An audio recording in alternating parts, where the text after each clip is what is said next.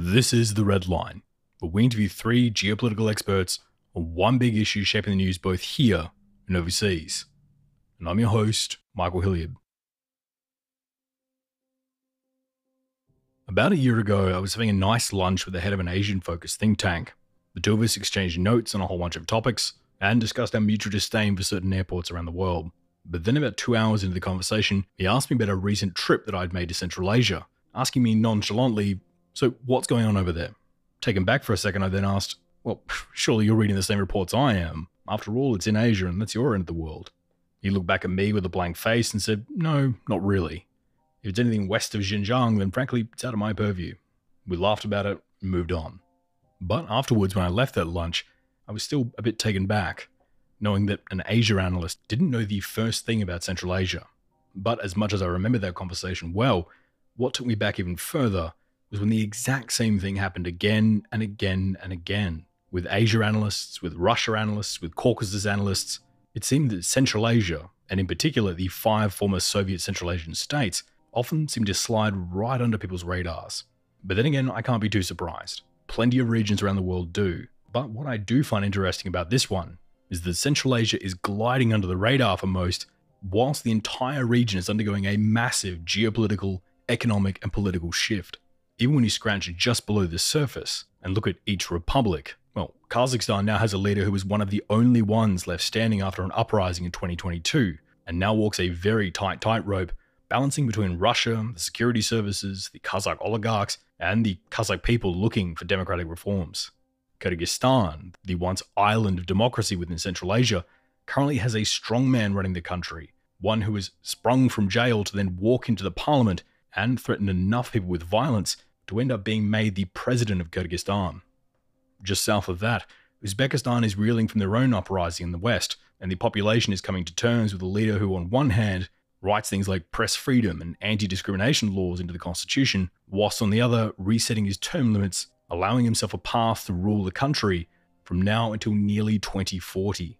Just south of that, things are wildly spiraling out of control in Uzbekistan's neighbor Tajikistan, with the country quickly tumbling down the freedom index, with the economy not too far behind it. All whilst the president, the only one the country's ever had, is now deciding which child to anoint as his successor.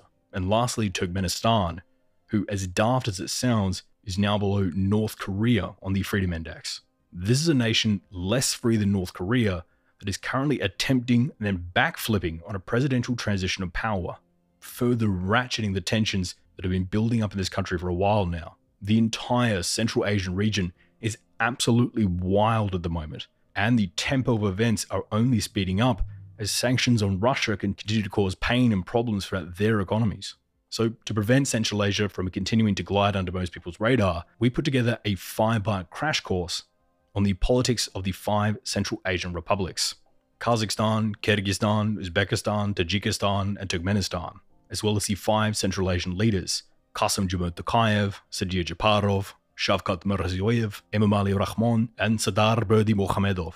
As much as people may not realize it, this region holds the trade gateways for China, the international support for Russia, the cultural outreach for Turkey, the desperately needed hydrocarbons for South Asia, and a brand new market for the West. And realizing this potential, we should probably be following the reality TV drama currently unfolding in the center of the Eurasian landmass. So, to get up to speed and take us through the current situation in Kazakhstan, the geographically and economically largest of the Central Asian 5, we turn to our first guest. Part 1: Succeeding Through Stalemate. When we look at the overview, the arc of the last 30 years, we see very few bright spots. Having said that, the flavors of the countries are all different, and we have seen some moves from certain types of authoritarian rule to different types of authoritarian rules. Alexander Cooley is the Clairteau Professor of Political Science and Vice Provost for Academic Centers and Libraries at Barnard College, part of Columbia University, as well as the academic adjunct and faculty member at Chatham House. He also served as the 15th Director of Columbia University's Harriman Institute for the Study of Russia, Eurasia, and Eastern Europe, and is the author and editor of 8 academic books, including Dictators Without Borders, Power and Money in Central Asia, which personally was one of my previous books of the year, and we're thrilled to have him back on the program today. So the big change in Kazakhstan was this inheritance of mineral wealth from the Soviet era. And Nazarbayev's attempt to use this mineral wealth, especially oil wealth, and to pick up on late Soviet era contacts that were made with companies like Chevron and channel those into becoming a basis for sort of sovereign independence. And that's what the 90s are about. It's creating this bedrock for state building development and personal enrichment, as it turned out. And so the 90s was all about getting to these big mega oil deals with the West over these massive fields in Kashagan that enriched him and members of the ruling family. At the same time, Nazarbayev was really savvy, talking about the need for sort of patience, for gradual independence, for modernization above everything else. And again, projecting this image of openness, that Kazakhstan was open to investment, it was open to the world, and so forth. So it didn't have the hard-edged teeth of a counterpart like in Uzbekistan. So I think that's the first stage. The second important turning point is 9/11 for the entire region.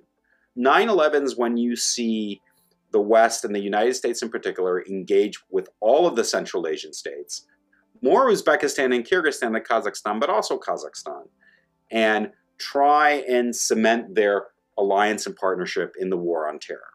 And so practically this meant basing rights for U.S. forces in Uzbekistan and Kyrgyzstan, but also overflight rights amongst all the Central Asian states, cooperation in regional initiatives, attempts to link Afghanistan to Central Asia itself. And then in turn, this triggers counter-regional moves by Russia and China that are really concerned about the US and the West in the region. And then I would say the third big marker after 9/11 in the region's sort of democratization, Kazakhstan included, are the sort of so-called color revolutions of the mid-2000s, right? So these are regimes that see street protests on days of national elections, and that collapse as a result. So we have in Georgia, the Rose Revolution 2003, Ukraine, the Orange Revolution 2004, and in Kyrgyzstan, right, the Tulip Revolution of 2005.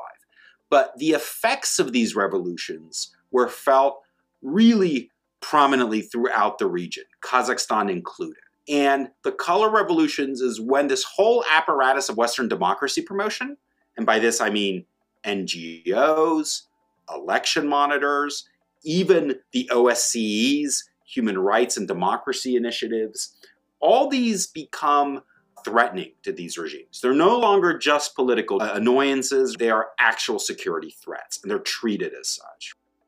So Kazakhstan, who gained their independence in 1991, has only seen two leaders that entire time, a trend that'll strangely continue throughout much of this episode.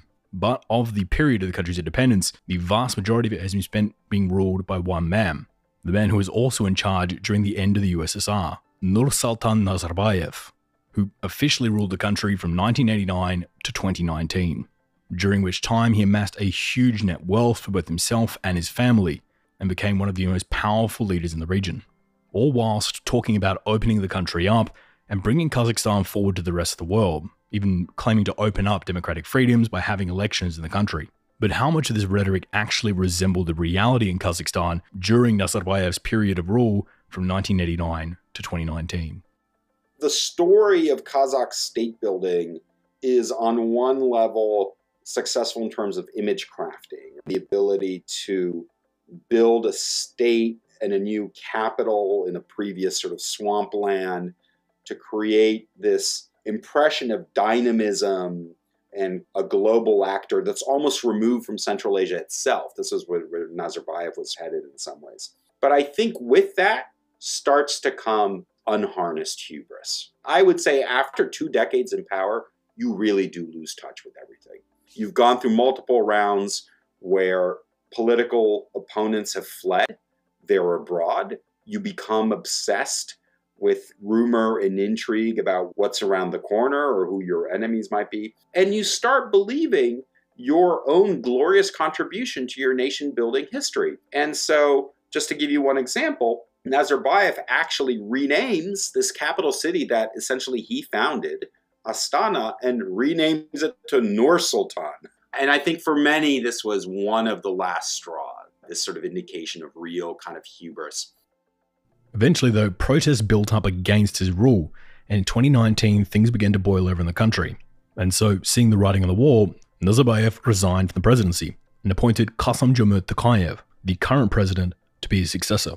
And whilst Nazarbayev did resign from the presidency, on the way out the door, he gave himself the role of Elbasi, which roughly translated would mean something like father of the nation. And this title gave him a number of benefits, including protection from all prosecution, past, present, or future, allowing his family members to maintain their positions of power within the government and large state organizations. And Nazarbayev still sat at the head of the country's main economic and security committees. He even persuaded the legislature in Kazakhstan to rename the Kazakh capital from Astana to Nur Sultan to honor him, the equivalent of Trump leaving the White House and renaming Washington, D.C. to Donald. And because all of this was still happening, Tokayev gained a reputation as Nazarbayev's puppet. And now fast forward to the 2nd of January 2022, where after power failures throughout the country, a very cold winter, cost of living rising, and corruption scandals breaking quite regularly, the Kazakh government decided to end its price caps on LPG and fuel, meaning the price of gas doubled overnight, exploding the cost of living crisis throughout the country. In response, most of the major cities across the country broke out into nationwide protests, with people storming government buildings and tearing down statues, at which point most ministers in the government were either resigning by themselves, often to flee the country, or being fired by Tokayev to try and quell the riots, but nothing worked. Then on January 6th, 4 days later, CSTO forces from 5 nations were deployed into the major cities of Kazakhstan to regain the control of the streets and end the riots. The riots were quelled, and in the end, Tokayev was one of the only members of government still standing, with him now being tasked to build a new Kazakh administration from the ground up. But it leaves him in a tough spot. On one hand, he needs to appease the reformers and the people looking for change in the country, and he's trying to do so by removing things like Nazarbayev's titles, not being as friendly with Russia as Nazarbayev was, seizing some of the stolen money that Nazarbayev's family took, and trying to reform some parts of the electoral system. But on the other hand, he also can't pull too far away from Russia or the old guard, as he may need them in the future in the event of another wave of riots kicking off across the country. Tokayev has now been president since 2019, and to be fair, has been ruling without Elbasi on these councils since 2022, going on to win an election and push through constitutional reforms. But how likely do you think it is that he'll be able to shake off this label that hangs over him of being Nazarbayev's personal appointment? The question of his own transition is a much more subtle one, and his relationship with current President Tokayev and what was expected. Tokayev himself was an insider, knew Nazarbayev very well, and so I think he was entrusted by Nazarbayev to ensure that Nazarbayev and the family would hold on to their positions of privilege and power. It hasn't quite worked out that way. What you've seen is a kind of a steady de-Nazarbayefication, as I like to call it, of the country over the last 4 years, and especially some of these symbolic acts. So the capital has gone back now to Astana, away from Nur Sultan in terms of its naming, and you've seen prominent members of Nazarbayev's family and extended family have their business holdings taken away from them. We see a lot of the family themselves are choosing to live in exile. But the big problem that Tokayev faces is that to have a pact, you need to know exactly what the previous regime did. And just to be blunt about it, how much did they steal? How much did they take? And that is unknown. And it's unknown because for decades, Nazarbayev and his family members stowed away tens of billions of dollars throughout the West in bank accounts, real estate holdings, all burnished by this very kind of clever image crafting. In 2022, with these protests, when they come to a head with these increased energy prices, people take to the streets, and along with demanding more livable conditions and sort of cheap energy, you also hear time to get out, old man. This backlash against the Nazarbayev era where those who control lucrative state assets in energy or the sovereign wealth fund or minerals or uraniums who seem to be getting rich. And so these protests, some have likened them to an Arab Spring type protests. Russia actually intervened for the very first time under the auspices of the Collective Security Treaty Organization and helped to quell some of the protests and guarded some of the symbolic areas. But it was viewed as a real turning point. If it hadn't been for the Ukraine conflict, I think we'd be talking about Kazakh politics more now. So Tokayev hasn't brought much change to Kazakhstan's overarching strategic policy. But what about domestically? Has he been able to start a fresh chapter for the country after Nazarbayev, or is he still having strings pulled behind the scenes? I think the family overestimated him, as it turned out. He was willing to go further along than they thought he would. Certainly, Nazarbayev thought he'd be calling the shots afterwards. He preserved some of the ceremonial positions and perks and so forth. But then you saw Tokayev strip away, through legislation, some of the protections on investigations and prosecutions of Nazarbayev, of family members. So to him, this was a means of getting more popular legitimization for his project. At the same time, it's not as if we have genuine opposition parties in Kazakhstan. We see the tightening against public protests, against public demonstrations. We see civil society continue to be embattled. So whatever promises were made were not kept by Tokayev. At the same time, he has chastised and humbled and brought down Nazarbayev, but he hasn't jailed him. And that's, I think, the critical distinction. That, this is a kind of a Spain-like situation where you want to demystify and separate out the country from the legacy of its presidency, but you don't want to completely stigmatize and jail or try the former president. And that's where he's at. But certainly I think Nazarbayev would have thought he had a lot more leeway than he is now. But Tokayev's challenges are real. And I think now that Kazakh civil society has been activated, and now that we're increasingly in this kind of post-COVID era, these demands and these expectations are not going to go away. So I do think that you will have some political volatility in Kazakhstan coming up. So in 2022, we saw Vladimir Putin and President Tokayev on stage together at the St. Petersburg Economic Forum, where Tokayev would give a speech sitting right next to Putin, stating that Kazakhstan would not recognize any of Russia's territorial gains in Ukraine, and would not push in Kazakhstan's troops to join the war. Many in the Western press took this as Tokayev standing up to President Putin and beginning the breakaway from Russia, but others would point out that in policy terms, not much really changed for Kazakh foreign policy. But where do you think the reality lies here? Understandably, perhaps, we made too much of this speech in the West and we took it out of context. This speech was covered as Nazarbayev criticizing Putin, but in fact, Tokayev's comments were in a long line about the consistency of Kazakh foreign policy and refusing to recognize separatist entities without UN approval. And so in the same speech, he was talking about how Kazakhstan has never recognized Kosovo or Abkhazia and believes in international law, and it won't recognize the Donetsk or Luhansk People's Republics. That's not the same thing as condemning Russia. At no point did he condemn Russia for its invasion. At no point did he actually criticize Putin for the war. And in fact, opinion polls taken in Kazakhstan show a pretty even split on who's to blame for the war. You have seen some anti-war protests allowed and some anti-war protests denied. The humanitarian assistance that was sent to Ukraine on behalf of Kazakhstan actually came from Kazakh civil society. It didn't come from the government. So there's a lot of nuances to sort of Kazakhstan's position on the war, but I would say here's the main one. They don't want to be forced to choose sides. This is why they regularly abstain at the UN and on any votes regarding the war. They absolutely despise the sanctions. They find themselves trapped by a sanctions regime in Iran, which means they can't export out of there, like India can, because it has a waiver. Previously, there were also sanctions on companies dealing with Xinjiang. So that's an entire set of networks also gone down. And now they're hit with anti-Russian sanctions. And Kazakh officials, to me, after the war started, they were absolutely furious about this. They didn't really express solidarity with Ukraine or anything like that. They were concerned about the economic impact of being a landlocked country. And now you're seeing accusations that Kazakhstan is enabling sanctions evasion through the re-export to Russia that's enabled by a joint customs union that they have. To me, this is hardly surprising. It seems inevitable.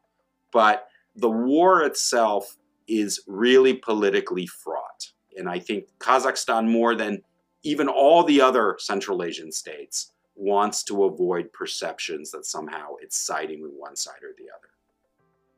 To put it mildly, Tokayev has always been very foreign policy focused, with Tokayev even being the former Secretary General of the UN and the former Foreign Secretary and the Chair of the Security Council for Kazakhstan, and still speaks fluent Kazakh, Russian, Mandarin, French, and English. And there's rarely a regional summit that goes by that Tokayev doesn't make an appearance at. From an outsider's perspective, he often seems to be looking to position himself as the international spokesman for the Central Asian Five, putting forward the importance of both Kazakhstan as well as himself personally. Do you think he wants to use his background in foreign policy to position himself as this hinge between the Central Asian Five and nations like Russia, China, the US, or even groups like the EU?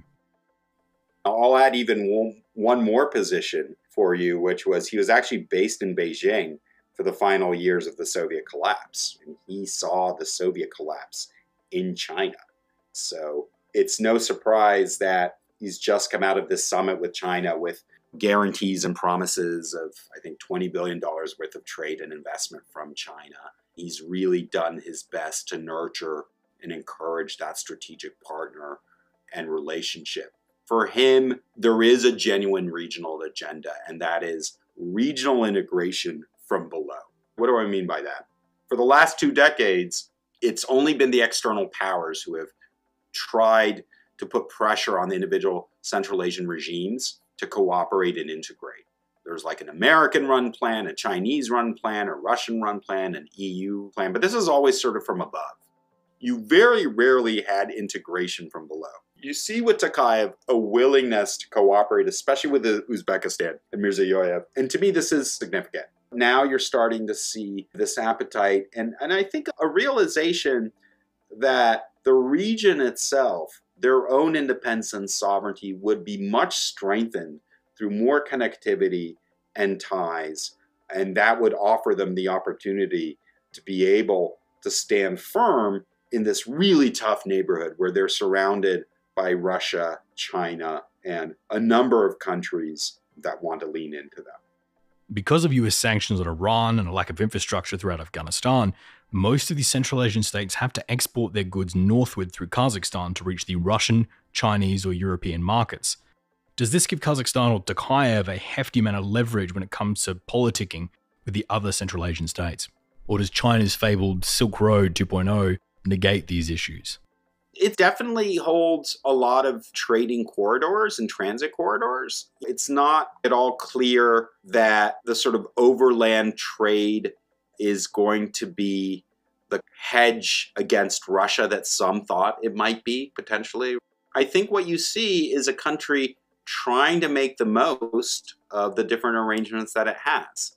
Maybe some don't like to be reminded of this, but Kazakhstan's greatest trading partner last year was Russia. And, you saw trade pick up with Russia again. You saw exiled IT workers and those fleeing conscription en masse across the border to Kazakhstan. Some fled and went elsewhere. Some have stayed, though. You see a place like Astana has now become a budding IT hub from these displaced sort of Kazakh workers. And then you see a really vibrant re-export trade. And we know this through sort of some of the data that's been released, where EU and US and South Korean trade with Kazakhstan is up massively year over year. The suspicion is that Kazakhstan is being used as an intermediary for sensitive materials or even sanctioned materials to go into Russia. So there's a lot of different dimensions to this. There's a global dimension which Kazakhstan wants to be a player. There is this really important sort of Chinese vector, which includes the trans-Eurasian kind of trade you were describing. But there is also this kind of post-sanctions kind of set of networks that we're seeing now develop. And all of these, I think, are contributing to the sort of complexity of these Kazakh economic networks. With this increasingly complicating region, though, can Kazakhstan or Tokayev maintain the control over the Kazakh state without massive democratic reforms, with the overall hope of preventing another 2022-style uprising in the country, as Russia may not have the troops to save them a second time? In some ways, Tokayev's mission is even more difficult now because with Nazarbayev, the Western excuse, calculation, but also excuse, was, well, at least he keeps a steady ship. It's not a basket case of protests and regime changes the way you have in Kyrgyzstan. It's not dangerous the way it is in Tajikistan. And it's not like North Korea level closed the way it is in Turkmenistan.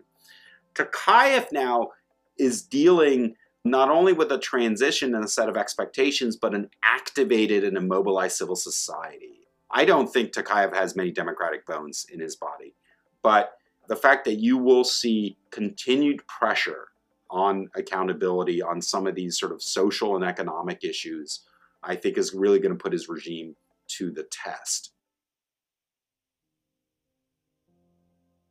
So, Kazakhstan is being ruled by a leader with a legitimacy crisis hanging above his head. One who will forever be accused of only being given the job because of his loyalty to Nazarbayev. But one who, despite all this, is starting to slowly implement some mild reforms in the region. The press has become mildly more free, some political protests are slowly opening up, and in the recent elections, we saw the first independent legislators enter the parliament in multiple decades. We're even seeing some of Astana's powers being divulged to the state governments, and much of the executive powers that were concentrated under Nazarbayev being given back to the legislature. But it's still a long way to go. It's a dim bright spot, but it's still a bright spot, pointed in the right direction. Unlike its southern neighbour, Kyrgyzstan. Kyrgyzstan was long held as the bastion of freedom in Central Asia, a country who elected a physicist to be their first leader, as opposed to the standard party apparatchiks that seized power in the other four republics at the end of the Soviet Union. Kyrgyzstan has for a long time been the most democratic of the five, with somewhat competitive elections, an open press, and a thriving banking sector that boosted their economy. But the country just saw its third revolution since independence, and through it, watched a strongman, Sadir Japarov, come to power, one willing to use his newfound power to directly bend and distort the democratic institutions that had strengthened Kyrgyzstan in the first place. But many are asking if this is the establishment of a new trend for Kyrgyzstan. Are the Kyrgyz doomed to join the other four Central Asian states in authoritarianism, or will the democratic backbone the country is so famous for remove Japarov through protests like they've done with all of the other Kyrgyz presidents who've attempted to dictate themselves over the country? Well, to answer that, we turn to our second guest. Part 2. The contentious Khan. Kyrgyzstan and Kazakhstan today remain the most free Central Asian countries, but it's not because the leaders at the top make them. It's because the societies were able to learn how to navigate limited political freedoms. Erika Murat is an associate professor and chair of the Regional and Analytical Studies Department at the National Defense University in Washington, D.C. She also previously directed the Homeland Defense Fellowship Program at CISA, and for many years has been a prolific writer on the political affairs of her home country, Kyrgyzstan. Erika's research primarily focusing on the violence, mobilization, and security institutions in Eurasia, India, and Mexico. On top of this, she also authored 3 books, including most recently, The Politics of Police Reform, Societies Against the State in Post-Soviet Countries. And we're thrilled to have her back on the program today. We do see vibrant civil society emerging. Kyrgyzstan has seen at least 3 changes of regime that resulted from mass mobilization, protests, sometimes just in the capital city, Bishkek, and sometimes all across the nation. This has been the pattern because of lack of representation of the diverse composition of Kyrgyzstan society at the top and lack of robust procedures and institutions. Can you take us through the juxtaposed position where Kyrgyzstan has a strong pluralistic parliament, one elected by somewhat comparatively fair elections, but at the same time also currently has a strongman ruling over the country? Can you take us through Kyrgyzstan's system? Kyrgyzstan is an interesting case because there is political pluralism. Elections tend to be competitive, but whoever rises to the top, the past presidents, they like to move on from that political pluralism and centralize power in their hands. And once they do that, they're successful for some period of time. For instance, Bakiyev, the president who ruled from 2005 to 2010 and was ousted in a bloody uprising, and then Atambayev and later Jeenbekov, they came to power as a result of somewhat competitive political pluralistic process, but then they tried to centralize power. And again, the same pattern we see today. But the question is, how long will he be able to push the limits? At what point will he be ousted if he continues to be so autocratic? The person we're alluding to here is Sadir Japarov, the current president of Kyrgyzstan, a man who was sprung from jail during the 2020 protests and pounced on the chaos, who would use the chaos to stand on the floor of parliament threatening violence against others if they didn't make him the interim president to oversee the transition, after what he alleged to be a fraudulent election, and ignoring the current constitution, was actually made the interim president. But once given this role, he managed to change the system and shift some of the legislature's power towards a newly created loyal branch of government known as the People's Kurultai, that he would then use to skew the upcoming elections in his favour, carrying from an interim president to oversee a transition to becoming the country's elected president. It's a pretty wild story. So can you take us through how someone goes from prisoner to president in such a short time? It all happened within about a span of 24 to 48 hours in October 2020. And it was unexpected to so many people, especially in urban areas in Bishkek, and especially to people who first came to Central Square in Bishkek after rigged parliamentary elections in October 2020, and they were demanding new elections. Japarov's friend, a confidant, and currently close ally, the former police officer Tashiev, he was able to capitalize on the chaos and lack of rule of law in Bishkek and forcefully free Japarov from prison. He was serving a jail time for allegations of corruption, and appoint him to become the interim president to deal with the chaos that ensued after mass protests. It was a whirlwind of events, one after another, but to make a really long story short, for many in urban areas, he had quite a robust reputation among more rural population, and in the recent years, spreading those really populist messages about economic resources belonging to the people. It feels like Japarov came out of nowhere if you are someone who is based in Bishkek or outside of Kyrgyzstan. But he really was able to speak to the sentiment that many in rural areas shared, that the country's resources are being stolen, embezzled, that we need a strong hand. We continue to be surprised by his popularity, by his ability to capitalize on his populist message and to maintain support among the active minority, despite that he's been rolling back on some of the democratic gains in Kyrgyzstan, so suppressing freedom of the media and jailing his political opponents. So Japarov continues a long tradition of the Kyrgyz presidency being held by someone from the north, after being held from someone by the south, after being held by someone from the north, after being held by someone from the south, with there being some cultural and political differences between the people who live north in the cities like Bishkek and the people who live in the south in cities like Osh, and these political divides being quite vocal during the revolutions that we saw in 2005, 2010, and 2020. But outside of these revolutions, how much do you think this geographic divide between North and South plays into everyday Kyrgyz politics? So the North-South divide is there, but it only becomes important when all other options fail. But even today, Japarov himself being from northern Kyrgyzstan, Ashiv is from southern Kyrgyzstan, so they both share power. For the most part, whoever's at the top will try to have a quite regionally representative cabinet so that it doesn't come across just as a fully southern or fully northern cabinet.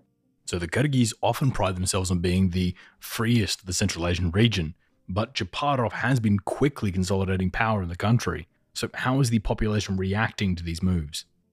So some of his most loyal supporters would forgive many things that Chaparov does. But of course, for the majority of the population, there is only so much that any regime in Kyrgyzstan can do. And banning Azatuk, the syndicate of Radio Liberty in Kyrgyzstan, is really a bad omen for any leader in Kyrgyzstan, because that's how the collapse of ruling regimes begins.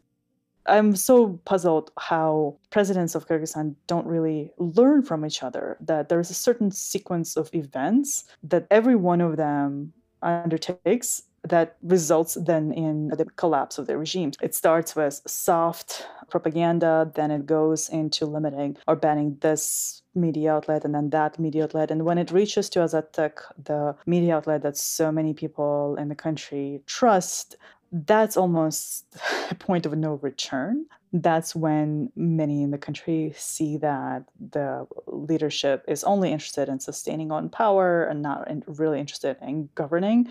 And it becomes this trigger point for people to then to mobilize, basically. And I think, again, in Kyrgyzstan at this point, seeing that Japarov is repeating many of the past mistakes of the previous regimes, limiting media freedoms, jailing opponents, it's really about when and not if he'll be ousted.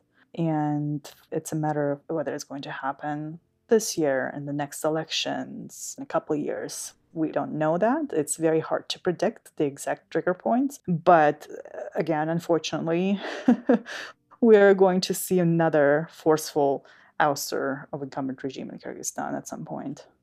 As it currently stands, do you think it's still fair to call Kyrgyzstan the island of democracy in Central Asia? In the recent media freedom rankings, Kyrgyzstan was the biggest loser. I think losing about 50 points and really sliding down in its media freedom ranking, achieving a really worse media freedom environment than a year. So Kyrgyzstan is not an island of democracy in Central Asia. I would say that there are enclaves of democratic participation across Kyrgyzstan that are driven mostly by dynamic civil society groups as opposed to governments. So society groups engaging in free conversations, daring conversations, critique of the government, critique of international politics, and are able to maintain democratic participation that way. And democracy is definitely not coming top down from the current regimes anywhere in Central Asia. So Kazakhstan went from bad to slightly better, and Kyrgyzstan went from great to now only just holding on to the gold medal for regional freedom on the Freedom Index. But as dire as things seem in Kyrgyzstan, they're still far above our next nation. A nation that was once on nearly equal rankings with North Korea for freedoms, and only banned slavery in 2022. The most populous of the Central Asian republics, Uzbekistan. This country is also up to only its second president since independence, a man named Shavkat Mirziyoyev, who admittedly has opened the country up a lot since the death of his predecessor, Islam Karimov. But from a man who came into power promising to give democracy to the people, and that he would hand over power at the ballot box, ushering in a new era of Uzbek politics, he has instead just amended the constitution to allow him to rule Uzbekistan until 2040. As well as carry out crackdowns on regional areas and further tighten the strings around the Uzbek government. But when we look at Freedom House's Freedom Index rankings, Uzbekistan is one of only 2 of the 5 Central Asian republics to gain points in last year's rankings. Again, it was minimal, but it was at least pointing in the right direction. So should we put our faith in Mirziyoyev to lead Uzbekistan into a new democratic era?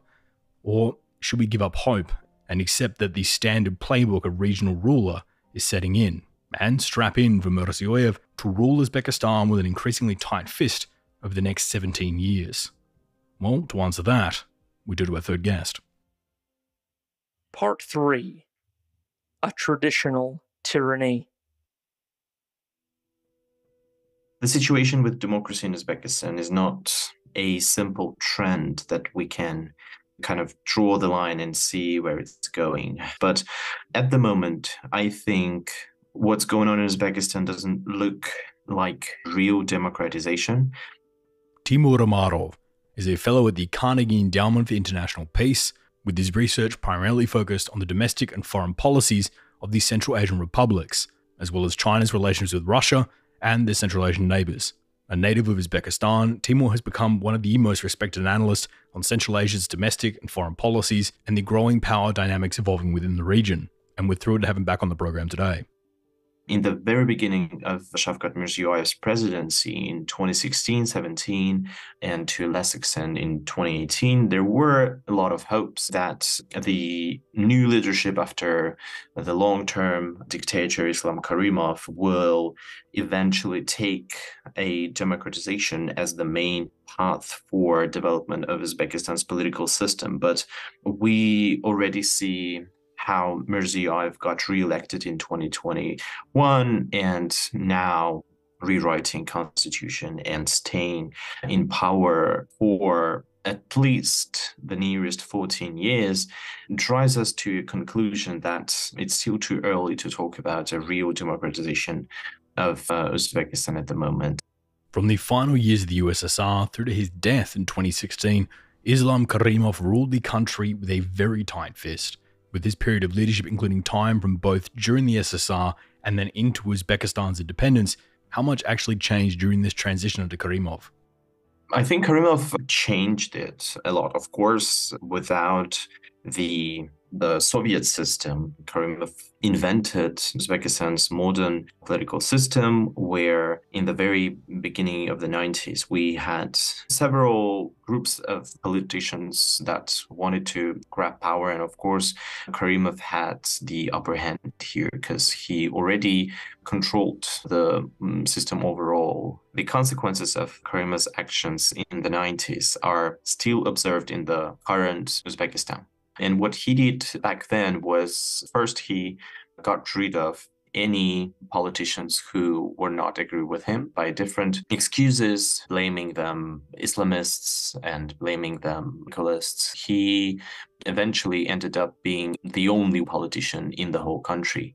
And after that, it was no longer a difficult task for him to consolidate the whole, not only power in his hands, but also narratives. So he banned all the independent media.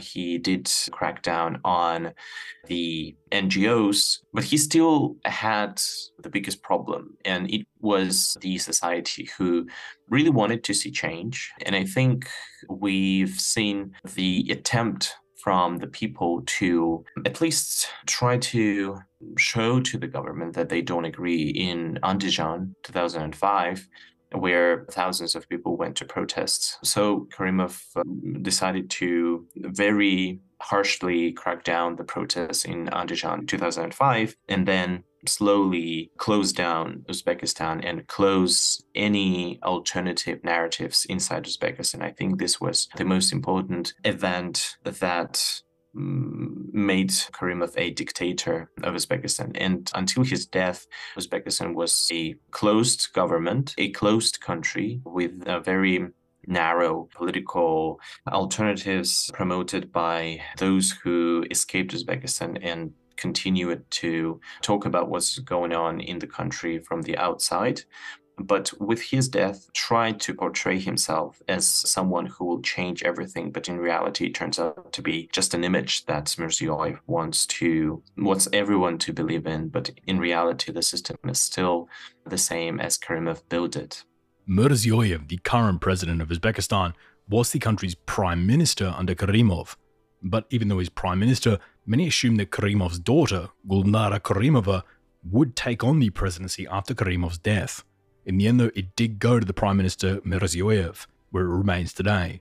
So how did Mirziyoyev manage to secure the presidency over the president's daughter?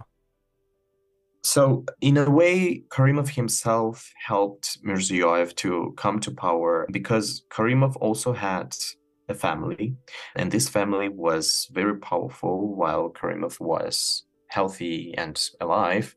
Everyone knows about his eldest daughter, Gulnara Karimova, who was very active, not only in political dimension, but also in business, arts. Throughout her career, she's been taking different governmental positions, but also being a Uzbek diva, writing and singing songs, creating her own clothes and stuff like that. She was very well known inside Uzbekistan. And by the end of Karimov's regimes, Gulnara, of course, as many others around Karimov, understood that her father is not going to be in power forever. And the moment she started to think about taking some actions to become an influential person after Karimov's gone, I think the system went against her. And there is a well-known situation when Karimov was shown of all of the corruption schemes that Gulnara was part of, and Karimov was informed by the attempts of Gulnara to grab power while he was alive. And of course, he didn't like that. And he, with his own hands, put her under house arrest. And when he died, Gulnara didn't have access to negotiations that were happening inside the political regime, inside the political elites. And that helped Mirziyoyev a lot. So how much of things like press freedom and democratic representation changed under Mirziyoyev compared to, let's say, the Karimov era? Of course, it's a huge change, but we should also understand that during the last years of Karimov's presidency, Uzbekistan was so closed and the media didn't really have freedom of maneuver, so that any opening, even a slight one, would be very visible. So this what actually happened during the first years of Mirziyoyev in power. And of course, people feel it.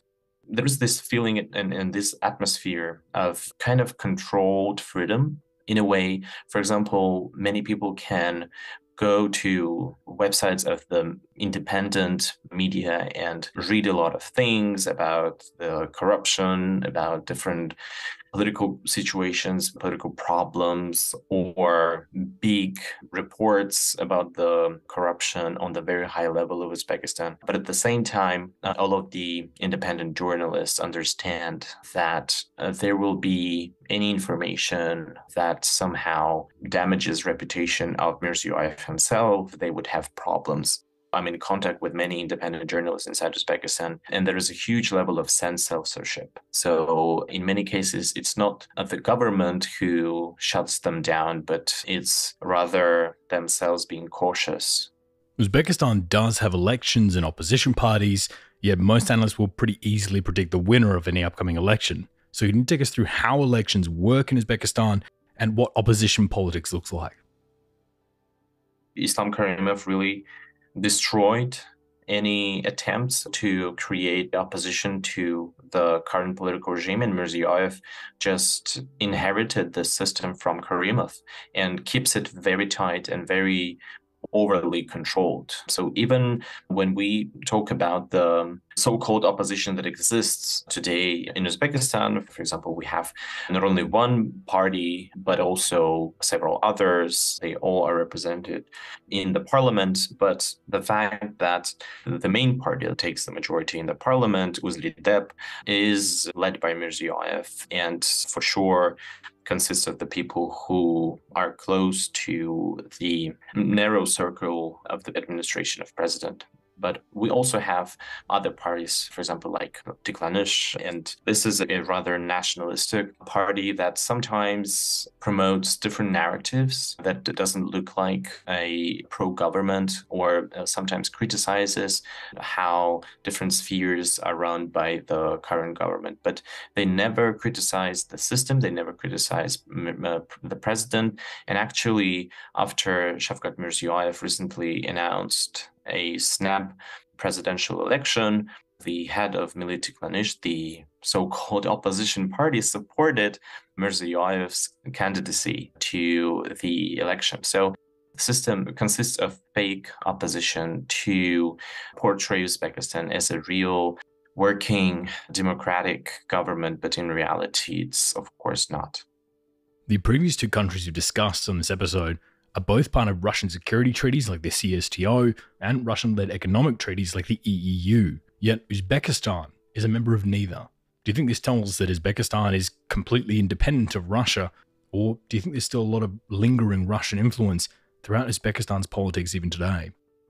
On the surface, it looks like Uzbekistan isn't so closely tied with Russia. For example, Uzbekistan is not a part of Collective Security Treaty Organization. It's not a part of Eurasian Economic Union, those integrational projects that are led by Russia and portrayed as kind of Russia's sphere of influence, portrayed by the Kremlin. But in reality, Russia is still very important for Uzbekistan's political regime, and the ties that exist between the political elites are rather informal than formal. For example, with the Mirziyoyev's election in 2016, we've seen how different Russian oligarchs and people that are closely connected with the Kremlin have been becoming more and more influential inside Uzbekistan. For example, Alisher Usmanov, Uzbek-born Russian oligarch. Since 2016, his presence in Uzbekistan and his business interests in Uzbekistan have grown dramatically. And there is also known that the fact that Mirziyoyev and Usmanov are long-term friends and have close informal ties with each other. So it could be said that Russia uses informal bridges to get closer to the political elites in Uzbekistan. And the fact that Uzbekistan isn't formally part of these Russian unions and organizations doesn't mean that in reality it is kind of the same level of connections. And Tashkent really cares about its relations with Moscow. At the end of the day, the main goal of the current political regime is to stay in power as long as possible. And if something happens, the plan B for them would be to go to Moscow to call for help. It happened in Kazakhstan in January 2022.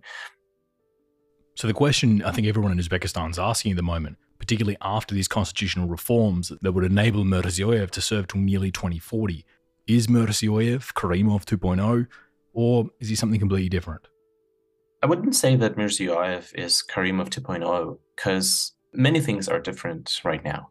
And Mirziyoyev has to, on the one hand, be more flexible with other political elites that exist in Uzbekistan. For example, the influential business people who control Uzbekistan's monopolies, or the growing Uzbekistan's religious political circles. And I'm not even talking about those who are the part of siloviki, the part of security structures. And unlike Karimov, Mirziyoyev has to be ready to negotiate and ready to give something back to those other groups of political elites that they want. On the other hand, Mirziyoyev also has problems with the society of Uzbekistan. So what any authoritarian regime would want their society to do is to just be completely silent, not to be interested with politics, and just,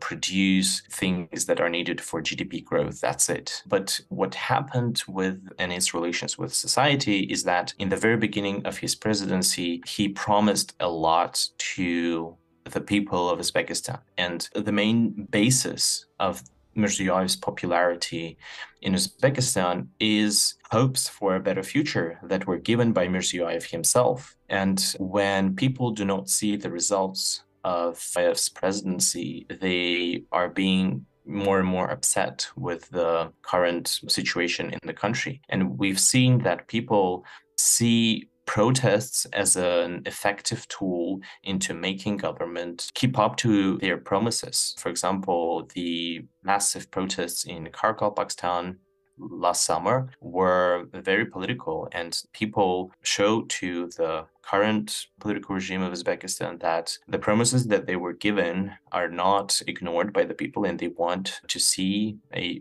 real change in Uzbekistan. And this is only possible if the current political regime would share the access to power to a broader population and not to keep just in a very tiny circle of people. Mirziyoyev doesn't look to be the savior that many were hoping for, and people should feel right to feel disappointed at the lack of serious reform in the country.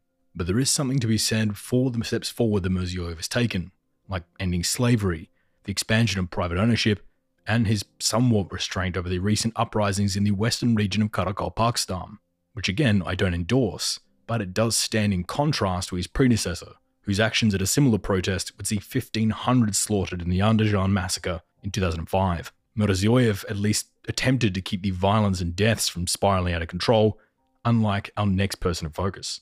To Uzbekistan's southeast is the nation of Tajikistan, ruled since 1992 by Emomali Rahmon, or Rachmaninoff before he changed his name to sound less Russian. Rahmon back in the early 90s secured Russian backing to win the bloody Tajik civil war in 1994, and then subsequently punishing his enemies and filling all of the country's positions of power with loyalists and family members, shaping the future institutions and direction of the republic to his personal will.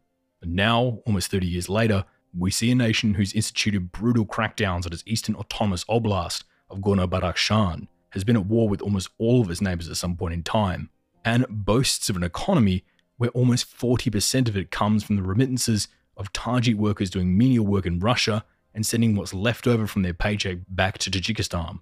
But how did we get here? Why haven't we seen these same sort of political uprisings like in Kazakhstan or Kyrgyzstan pop up here in Tajikistan?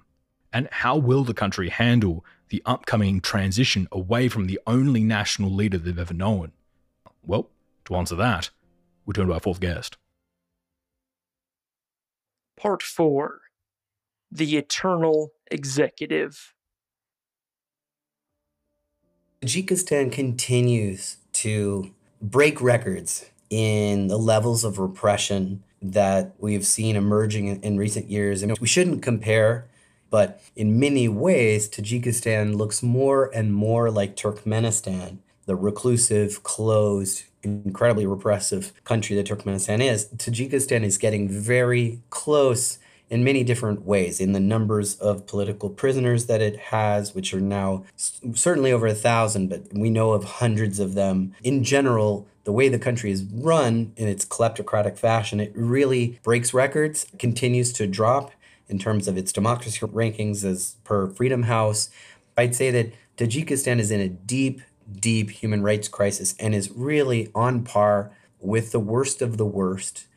Steve Swerdlow is an associate professor of the practice of human rights in the Department of Political and International Relations at the University of Southern California. A human rights lawyer specializing in the former Soviet states, Steve is a senior Central Asia researcher at Human Rights Watch, heading the organization's work on Uzbekistan and Tajikistan, and founding its Kyrgyzstan field office. Steve has worked as a consultant for the United States Commission on International Religious Freedom, the United Nations Development Program, and the International Labour Organization. And we're thrilled to have him on the program today. He's been in power for over 30 years, so it even puts him ahead of Alexander Lukashenko for the longest running autocrats of the post-Soviet space. He can call himself the elder statesman among the 5 autocratic presidents of Central Asia. What do we know about him? Well, we know that he began his career as a collective farm head, and that endeared him to many people, that he was not from the elite. So when Rahmon was chosen for this position as the civil war was breaking out in 1992, he was seen in a way as a refreshing alternative, as a man of the people in some respects. Of course, collective farm heads, it's still a prestigious and powerful position, but it was different than what Soviet Tajikistan had seen previously. So he represented something new. Over the years, as he has consolidated his authoritarian grip on power, it's often been stated by many in Dushanbe and other parts of the country that what Rahmon has brought with him is not just kleptocracy, it's not just dynastic succession, it's not just a family-run kleptocratic regime, but there's also regionalism at play. So a lot of major players, enforcers, field commanders, tough guys that Rahmon has relied on and used have come from the Kulob region, or more precisely his city of Dangara. And you'll often hear in various parts of Tajikistan that the southern clan or that the southern region has been allowed to really become dominant in the rest of the country. So Tajikistan does actually have elections, with Rahmon winning 92% in 2020, 83% in 2013, and 80% in 2006. And traveling through Tajikistan, a lot of people bring this up when they're asked about how democratic the nation is. But can you take us through how elections work here in Tajikistan and what sort of opposition Rahmon's up against? There's never been an election in Tajikistan that has been deemed free or fair. by the Organization for Security and Cooperation in Europe. And one by one, since the end of the Civil War, which ended in a peace agreement in 1997, that basically stated that 30% of government posts should be allocated to members of the United Tajik Opposition, which was made up of by Islamists and also liberal Democrats and members of ethnic minority regions like Gorno-Badakhshan. One by one, Rahmon has walked back on the guarantees of that peace agreement, and he has eliminated, through violence or through politically motivated charges, anyone standing in his way. And that in 2010, the Islamic Renaissance Party of Tajikistan, which was, albeit a very modest opposition, I mean, when I say modest, out of about 70 seats in parliament, the Islamic Renaissance Party of Tajikistan, which was a democratically oriented Islamist opposition party, they had 2 seats. They had 2 seats in parliament. So that's a very modest opposition. But they did very, very, very well in the 2010 parliamentary elections. And when Rahmon saw that this party, which the party stated had up to 40,000 members, may have actually in reality won those parliamentary elections, that really scared him. And that really caused him to crack down really hard on this party. And he eventually disbanded it, declared the members all to be extremists, accused them of plotting a coup to overthrow him in 2015. And we got another major slide into the repressive Tajikistan we know today. And how did Rahmon actually get away with all this? What Rahmon has done is rewritten history.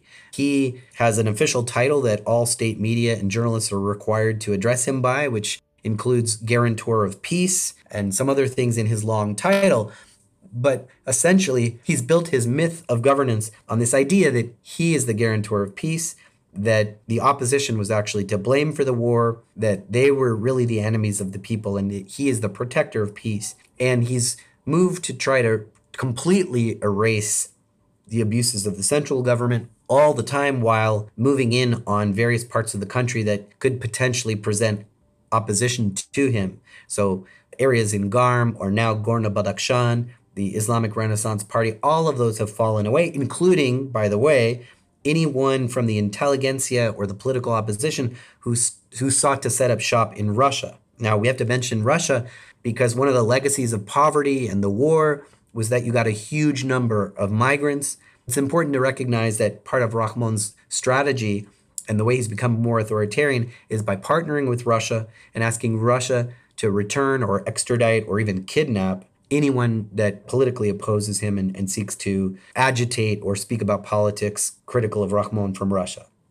And they really do rely on Russia for more than just that. Russian remittances, parts of Tajik workers' paychecks that are sent back home to Tajikistan, make up around 40% of the Tajik economy, and a huge amount of Tajiks every single day travel to Russia for work. And just to give our listeners a bit of an idea on how many flights actually go from Tajikistan to Russia, when I was in Dushanbe International Airport a few months ago, the flight board of the airport had 16 flights for the day, and 12 of those went directly to Russia. So how does Rahmon deal with having an economy that could fall into a complete collapse with a simple visa rule change by Moscow? It's always been a huge problem for the government. They've been forced to deal with the reality that such a large portion of the male and even female population have become migrants, that they have accommodated that in a way over the years. I mean, they've increased the number of Russian language schools dramatically. Rahmon obviously maintains a very close relationship with Putin because if that spigot is cut off, it spells total disaster for his economy. He's, of course, also has allowed Putin's troops to be stationed in Tajikistan basically since the end of the Civil War, which is a large contingent, maybe 70,000 troops. They ostensibly are there to guard the border from Afghanistan, but they also, in a way, act as, in a way, a guarantee of Rahmon's rule as well. So there's much in that relationship that is both beneficial but also threatening. It's an incredible amount of leverage that Russia has on Tajikistan, but there's also something in which, as you've noted, if the 3 million Tajik migrants left Russia today, the Russian economy would also be failing. You feel the Russian influence is overpowering in many ways. Economically, it's very powerful. And it also means that you have a myriad problems that you wouldn't necessarily expect. You have a whole generation of children that grow up with their grandparents instead of their parents. Rahmon is not the young man he once was, and by now he's surely thinking about the upcoming power transition, setting up for who will take the reins of the country after him. Now, many speculate that he's looking to his son, Rustam Emomali, to take over leadership of the country. But in Tajikistan, there seems to be a lack of groundwork being done to set him up as the easy successor for this. So I want to get your thoughts on this. A, do you think he's thinking about the transition already? And B, who do you think he has in mind to take over his role? You know, we've talked about the power transfer for some years now. You ask any Tajik expert and you get to this question, and the truth is nobody really can answer this question because it's up to Rahmon and maybe it's up to Putin. We don't quite know. What we hear is that there are a number of reasons why this hasn't happened yet. Sometimes COVID is brought out as an explanation. Sometimes there's a sense that Rustam himself, either his father deemed that he wasn't ready. Certainly he has climbed the career stepway that very similar to the case of Serdar in Turkmenistan. I mean, he's now in the mayor of Dushanbe position. He edged out, when he filled that spot, he pushed out one of the long-term companions, political allies of Rahmon, Ubaydullayev, who had been one of the only people left in a way that had political stature and maybe was seen in a way as a potential rival. So that was very significant when Rustam became the mayor. Before that, he had been given a plum position heading up, I think, the unit against organized crime in the State Border Service or the Customs Service. And that was also gave him a lot of power, allowed him to amass a sort of mafia within the government, a set of enforcers he could use. So he has been amassing power. He seems certainly like he's marching into that job. But there's this other problem, which is his sister, Ozoda. She happens to be the chief of the presidential administration. She's occupied many positions in the foreign ministry, and there's always been rumors that, in fact, she may be the more competent one, more ready to handle the job. Could this be a game of succession where this rivalry that Emomali Rahmon is still wondering who would fill that role? Perhaps. One thing we should say, though, is Emomali Rahmon is not well. He disappears for lengthy periods, or has been more lately, disappearing from the scene. And there's a lot of serious concern that his health is not well. So this may be, again, a la the Uzbekistan case, this may be a case where things only become clear once he dies. But I think in terms of understanding politics in Tajikistan, it's more than Rustam. I think we need to look at the whole clan, their business interests, their holdings around the world, where they stash their money, in a way is more helpful than just looking at Rustam himself. So where is all this heading? Is Tajikistan being set up for some serious reforms, or are they simply doubling down and things are only going to get worse? Where is this all heading? It's heading nowhere good. If we really want to change the trajectory of Tajikistan, obviously we need to look closely at where the money's coming from and think about the sources of income that the country is receiving. Obviously, a lot of that is coming from China and Russia, and we can't necessarily have an impact on that, but we can think about accountability, about smart sanctions, about things that could really change the calculus of President Rahmon, which is identifying particular individuals that are responsible for the crimes against humanity in the Pamiri region and putting them on those lists and denying those assets and freezing those assets and denying the visas. There's actually a lot of tools, a lot of things that can be applied to look at and to respond to Tajikistan's worsening overall and very bleak picture. After 3 decades of rule, it seems another Rahmon is set to take the throne over Tajikistan, with the choices being either his well-known hothead son, who is only just older than the country itself, or his cunning daughter, who's been jet-setting around the world for the last few years, shaking the hands of dictators, bankers, and oligarchs, gathering favors to cash in later, and no one fully aware who she owes her allegiances to. Either way, neither of them are advocates for democracy in Tajikistan. But as Steve alluded to, one of the main reasons that Rahmon may not have already carried out this transition might be because of what happened recently in neighboring Turkmenistan, where a similar situation unfolded. The second country's president, Gurbanguly Berdimuhamedov, would just last year hand over the presidency of the country to his son, Serdar Berdimuhamedov. Serdar was also hand-groomed by his father and is only just a little older than Rahmon's son. But just a few months into the presidency, his father stepped back in and seized many of the levers of power and effectively cut all the legitimacy out of his presidency, raising even more questions about the Turkmen leadership change. Why would he go through with this? What was the point in taking the power back? And if he thinks his son can't handle the job, then who can? And again, none of this is that outlandish because it is Turkmenistan. This is a country that sits near the bottom of the global freedom rankings, ranking well below Tajikistan, below the DRC, and even beneath North Korea. It is one of the most repressive regimes, as our next guest will cover.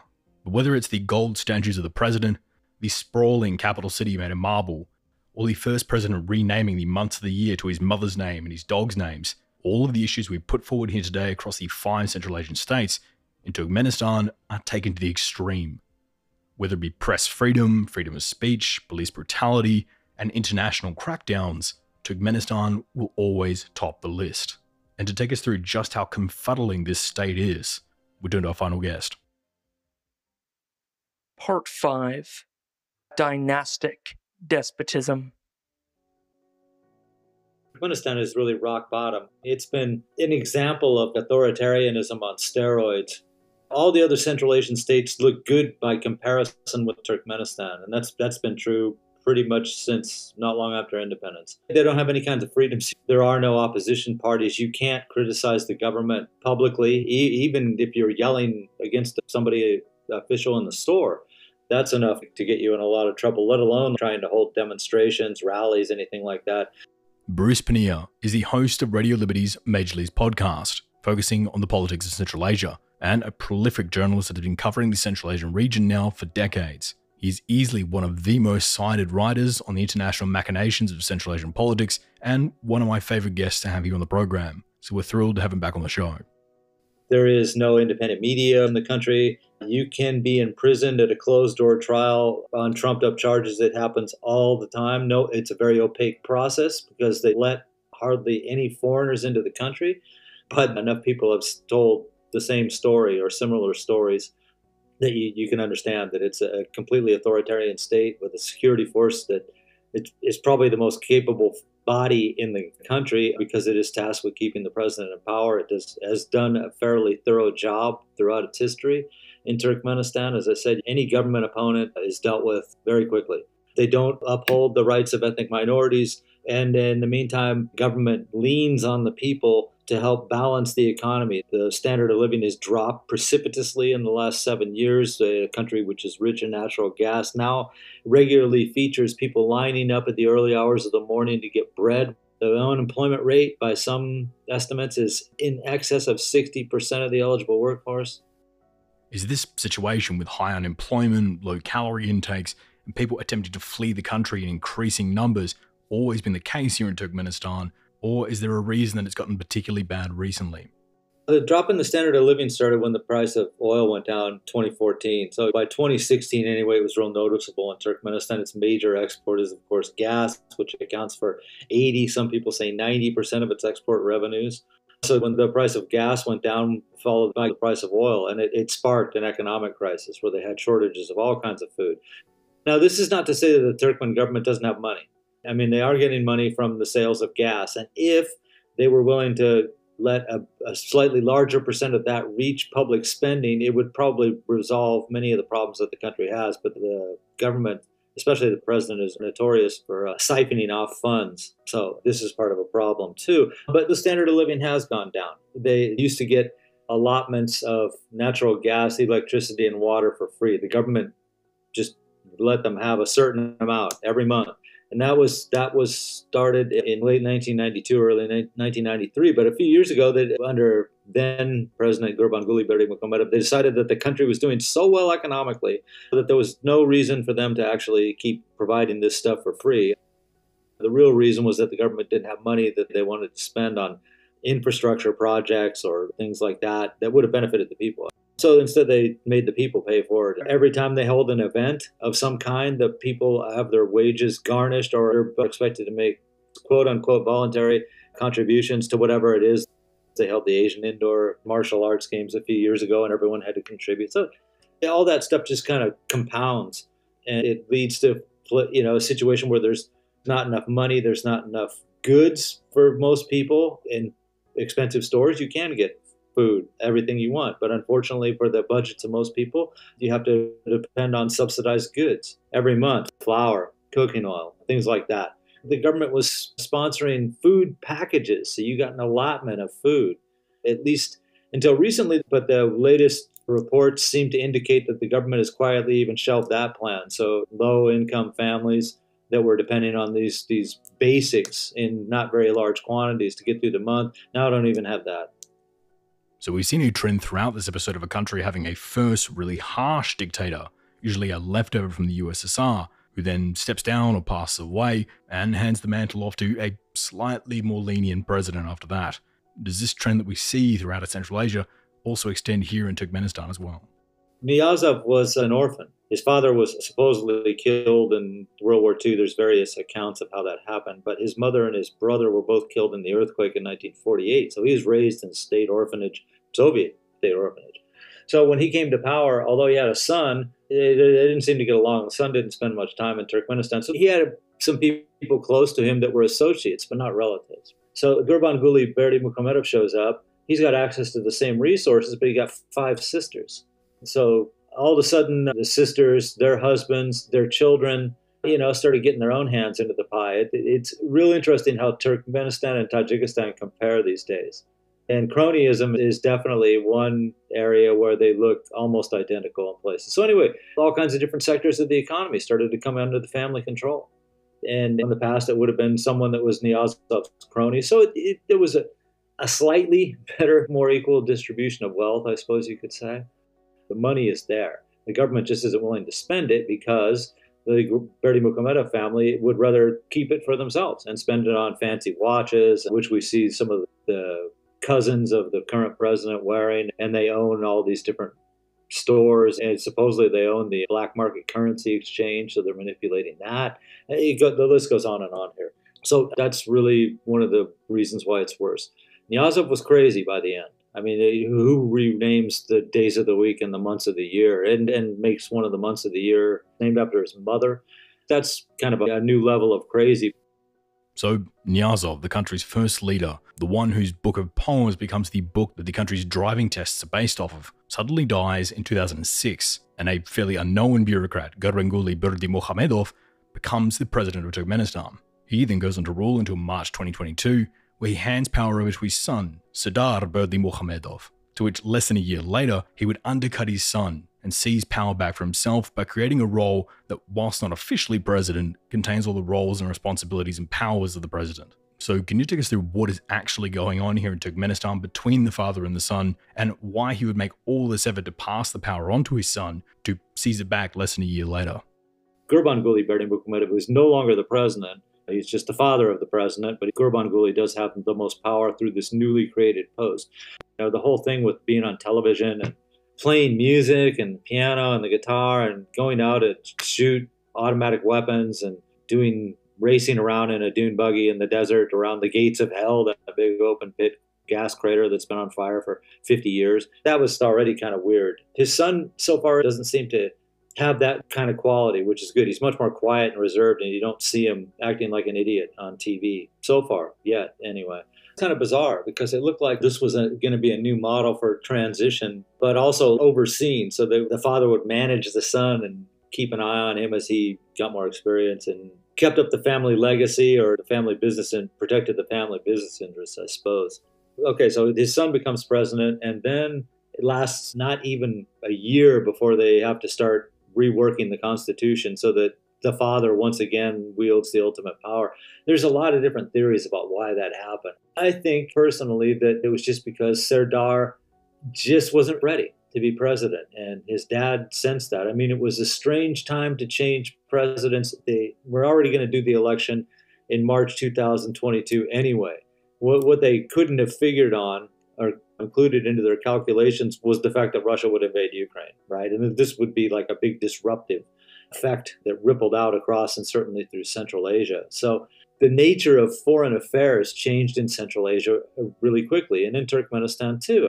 Turkmenistan's called themselves neutral, they've been isolationist, but they had to come out of their shell for this one because their partner, Russia, was suffering some serious setbacks. And there was a lot of questions about what would be the future of Turkmen-Russian ties, and would Russia be able to continue fulfilling the role it had in Turkmenistan, especially recently when there's been warming ties between the two countries. So you have this fierce and furious foreign policy activity going on, where all of a sudden the president of Turkmenistan is meeting with the Turkish leader, the Azerbaijani leader, the leaders of the neighboring countries, China, on and on. And because Serdar is now the head of state, so he's supposed to be meeting with all these people, and there's a lot of important decisions being talked about. So I think Gurbanguly just finally figured that this is a bad time for a novice to be running the country, because a lot of things are happening around this, and the future course of the country is being reset right now. And they got to figure out what they're going to do and make the right decisions. And leaving it to an inexperienced 41-year-old that was just fast-tracked and groomed to the top, and within just a few years really didn't have any political experience. So I think his father just figured this was a bad time for him to be actually calling the shots on what was going on in the country. And that while Gurbanguly still could have done that behind the scenes, for some reason he figured that he needed the legitimation of some official title. So he actually got two, the leader of the country, and at the same time he's formally the head of this Halk Maslahati, which is something like the legislative branch and something like the executive branch at the same time. But in the meantime, he's the head of the country again. So who's actually in charge then? Is Serdar making his own decisions, or is he going to meetings where everything has been prearranged or pre-negotiated beforehand by his father or other members of the Turkmen palace? There's a small circle of people who are very close to the president or the former president, to both them, to that family. Obviously, they have some interests a lot of interests that they want to protect. I'd mentioned that the immediate relatives, right, the sisters, their husbands, and their offspring, who are also doing quite well. So this is one thing. The clan, I've heard those stories too. The clans that are related to either Serdar Berdimuhamedov's mother or the father also have a lot of influence. And this is kind of an interesting point, because Serdar Berdimuhamedov kind of brought his mother out of hiding. He had made public mention of her and has been actually talking a lot about her. She got some kind of award last year, and then he just mentioned her again. And she came out in public, and they had photos of her, which didn't happen when the father was there. You hardly ever saw his wife. So that also kind of tends to show that side, that clan that's related to that family, has got some kind of clout within there too. So that's all right. So this is another party that's got something going on. And whoever's been giving the advice that the president acts on, because it's clear in Gurbanguly Berdimuhamedov's case, a dentist by training, that he makes these decisions publicly, but this is after somebody is explaining to him what he needs to do and why he needs to do it. So it raises a lot of questions. The competence of the president of Turkmenistan, I've always thought he was kind of a front man. But to get back to what happens right now, because it's interesting now that, of course, Gurbanguly Berdimuhamedov has disappeared from public view again, as he did several years ago. It sparked the rumors of his health. He went to Germany. We all know that he gets medical treatment there, and he hasn't really been seen since. He appeared in a video clip the other night, but I've heard that after a lot of people watched it several times, or several people watched it a lot of times, I should say, they concluded that it was spliced together. It wasn't something that happened very recently. So he's been gone, right? So that in the meantime, that meant that Serdar went to Moscow on May 9th. It means that Serdar is going to Xi'an, China. So Gurbanguly was reasserting himself into the government, but his sudden disappearance, for whatever reason, has given his son an opportunity to step forward and do this. It would have been interesting to see what happened if Gurbanguly was still healthy, or for whatever reason he's out of public eye right now. If he was able to fulfill the functions of his office, would he have gone to Moscow, and would he be the one going to Xi'an? Or would they still leave it to Serdar? But in fact, like I said, there's no sign of Gurbanguly, and the fact is that his son is the one that's going to Moscow and Xi'an. The situation inside Turkmenistan is pretty dire, to say the least, and there's already an exodus of people trying to leave at the moment. It's even gotten bad enough that the Turkmen government has lobbied the Turkish government to end their visa-free regime for Turkmen citizens, to try and make it harder for their own citizens to leave Turkmenistan. And there are wide-scale reports of young Turkmens being pulled off of flights to prevent them leaving the country, even if they have approved visa stamps to go study abroad. But after reading report after report after report on this country, what I don't understand is why we haven't seen uprisings like we have in Kazakhstan or Kyrgyzstan. Does the Turkmen state hold a North Korean-style hold over the Turkmen people, or are the security forces just really, really good at their job? Why do you think we haven't seen any wide-scale uprisings across the country yet? I mean, this is a good point, because although they try to control the narrative and keep outside information from reaching Turkmenistan, you can't do that. not with the new technologies and everything. Not to mention that there's hundreds and hundreds of thousands of Turkmen, at least, that are outside the country working as migrant laborers in a lot of places like Turkey or Russia or something. But, they call home and talk about what's going on, the things that they don't report on Turkmen TV, or the things that they reported on, but with a very different take than what the relatives are telling them is happening there. So the Turkmen people certainly are aware that this stuff is going on. The main factor for this, the fear of the security services. Like I mentioned at the start, they've been really effective in keeping control over the population. There's some advantages that play into their hands. The one that I would mention would be the fact that, having traveled around Turkmenistan quite a bit in the old days, it's a long distance between urban centers. In some countries, information can spread by word of mouth. And if it's a compact or densely populated area or something, the word gets around and it can cause a lot of problems. But in Turkmenistan, there's distances between cities. If there's an outbreak of a problem, it's easy to establish a cordon around that area and block all the information from going from one place to another. So that helps them. But in the meantime, certainly they have the image, the Turkmen security, of someone who will just arrest you. They can charge you with anything they want. Constitutionally, you're guaranteed legal protection. But I mean, it's so sad in Turkmenistan that there have been cases where the court-appointed lawyer for the defense has started his speech, his argument, by saying, it's a disgrace for me to have to defend a person like this, but they're entitled to some legal representation, and that's why I'm here. How bad is that if you're the defendant at this point? As bad as it is, complaining could make it much worse really quickly.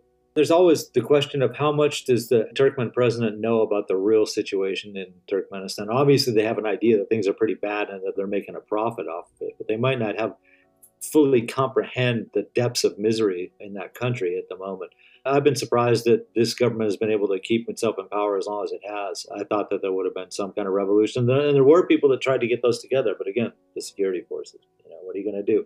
So we'll see what Serdar can do about how long he can keep this up. I suppose there's a lot of different red lines, so to speak, about how much people are willing to take before they just figure they have nothing left to lose at all and they might as well just try to revolt. If somebody was successful at starting a protest, it'd probably get pretty big pretty fast. If they could hold out for 24 or 48 hours and word could get around the country a little bit, that it could be a danger to the Turkmen government. But as it stands now, there's no sign that there is any resistance, which is amazing. They surely need backing and support from outside patron states or groups just to keep the regime afloat. So which countries or groups are actually backing the Turkmen regime at the moment, helping them stay in this position? Turkmen government gets a lot of help in this, right? There's other governments that benefit from having the current president and the former president of Turkmenistan in power. I mean, this is what they want: stability, and they want someone they can manipulate as they wish, that has something that they want. The Chinese government, certainly, because Turkmenistan is the largest exporter of gas to China. Now, Russia's picking up, but the fact is that China buys more Turkmen gas than it buys Russian gas or gas from Myanmar or any of those other places at the moment. So China wants the same government. Russia wants the same government. Iran would probably prefer to have the same government in Turkmenistan. And this is, of course, another country that borders Turkmenistan. Just because the incompetence of the government makes Turkmenistan no threat to Iran at all. So they probably prefer that too. And there's other people out there that would also have relations with the Turkmen government that they're benefiting from, and they would prefer that this government stays in power. So, of course, they're supporting the Turkmen government. China with surveillance equipment, we know, but I mean, they're certainly getting moral support and maybe more from a lot of these governments too. So there's no sign that the Turkmen government will fold anytime soon, as unpopular as it is.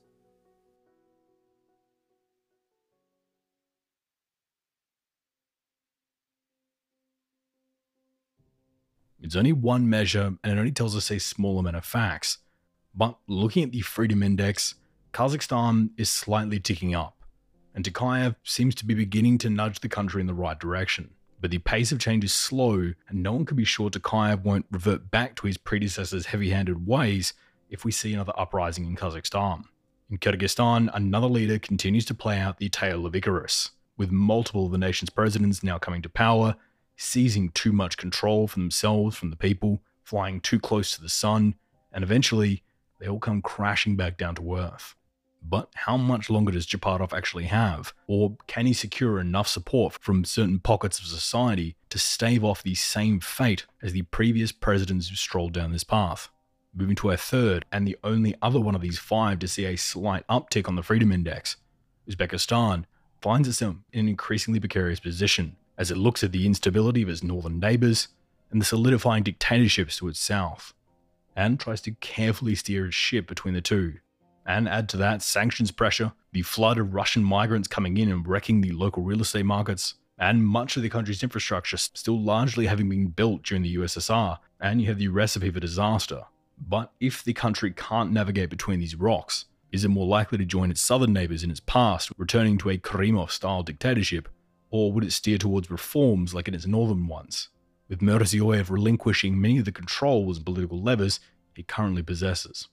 Moving to our fourth, Tajikistan also has a tough road ahead for themselves, and the leadership is likely aware that they need to start the transition now, whilst the sun is shining, and things can be done smoothly, rather than waiting for Rahmon to have a heart attack and a free-for-all power vacuum forming in his wake. But who will Rahmon anoint as his successor, if he doesn't fully trust either his son or his daughter? You're starting to see it in report after report that the Tajik people are getting increasingly restless after 30 years of Rahmon, and he can likely feel it too. But after watching the botched transition in Turkmenistan, I'm sure he'll be laying awake at night, wondering what the best path forward is.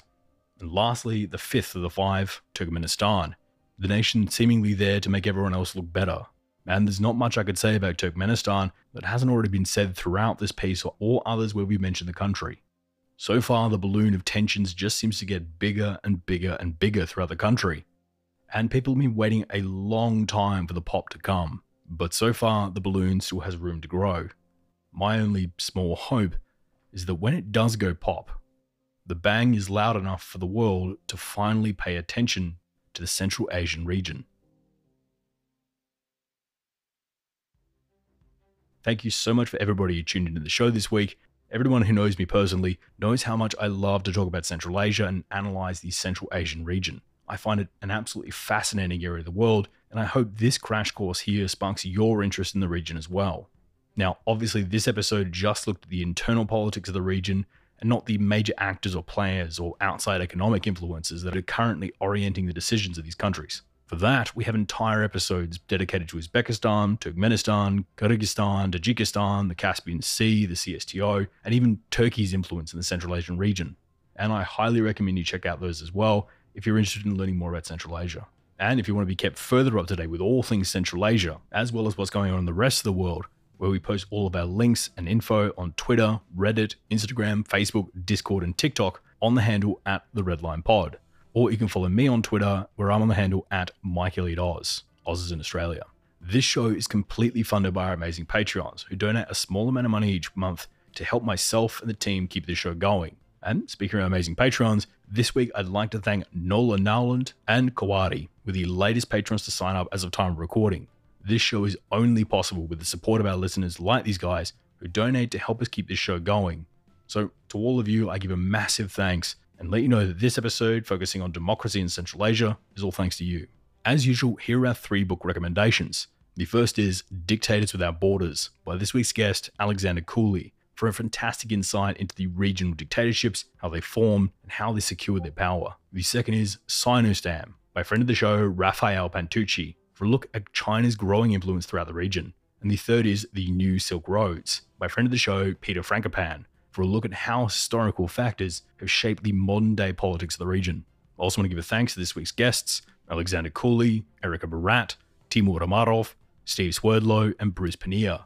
For Central Asia analysts, this was practically my version of Woodstock, and I can't thank each and every one of these guys for jumping on this week. I also want to thank my staff, Wade McCarr, the producer, Perry Grace, Danielle Zavella, Genevieve Doddle and May, Nate Ostiller, Nick McNally, Sean Cotter-Lem, Isaac Gibbs, Ahmad Al-Ahmad, Andrew Garbery, and Robbie Sutton, our research assistants and writers, Jamie Tanu, our media director, Rahul Devayarayanan, our OSINT analyst, Francis Leach, our director of breaking news, Mark Spencer, our second voiceover artist, Derek Henry Flood, our deputy editor, Jonah Gunn, our production assistant, Ross Crabtree, our media advisor, Joe Hawthorne, our audio cleaner, Marissa Rafter, our videographer, and Nick Much, our field correspondent.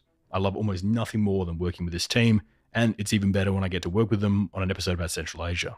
The Red Line will be back in a fortnight with another international episode. But until then, thank you for listening, and good night. The views and opinions expressed in this episode are solely those of Michael, our guests, and the Red Line podcast. They do not represent any government or organization and are solely our own. For more information, please visit theredlinepodcast.com.